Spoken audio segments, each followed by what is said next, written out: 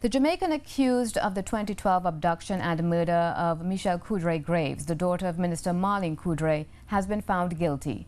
Taxi driver Ivan Taylor was found guilty by a 12-member jury earlier today at the Montego Bay Circuit Court. He was arrested shortly after her burnt remains were found in a cane field on the outskirts of Montego Bay on the 19th of June in 2012. He was said to be the last person seen with her on the night before she went missing. Dental records were used to identify Mrs. Coudray Graves. The case lasted 17 days and featured a number of expert witnesses from both the medical and technological fields.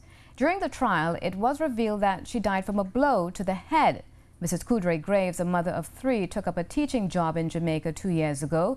She lived there for some time after marrying a Jamaican in 2001. Taylor is to be sentenced on the 23rd of July.